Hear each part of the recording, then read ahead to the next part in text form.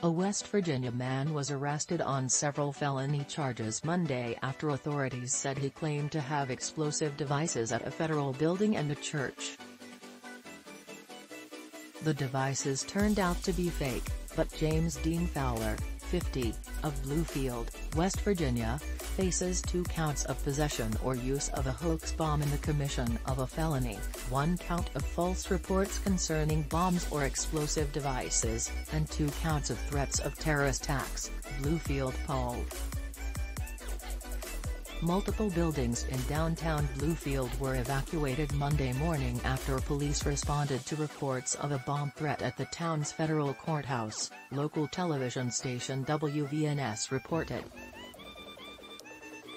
Police discovered 3 suspicious devices at the building, Dillow told the Bloomfield Daily Telegraph. Dillow said U.S. Marshals at the federal building in Bluefield indicated Fowler wanted to speak to someone about national security and indicated he had an explosive device. The device was dismantled with a police explosive and was determined to be fake. An X-ray showed another placed at the church contained no explosives.